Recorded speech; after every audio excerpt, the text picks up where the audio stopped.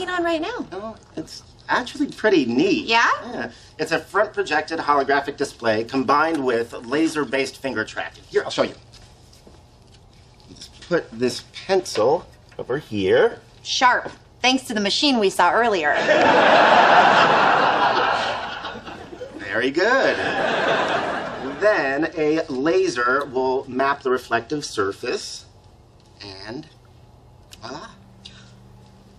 Wow, that is amazing. You know, there's a foundational idea in string theory that the whole universe may be a hologram. What do you mean? Oh.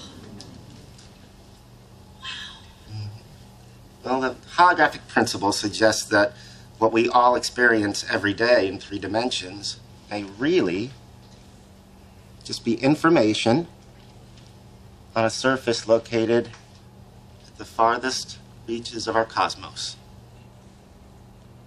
So it's possible that our lives are really just acting out a painting on the largest canvas in the universe.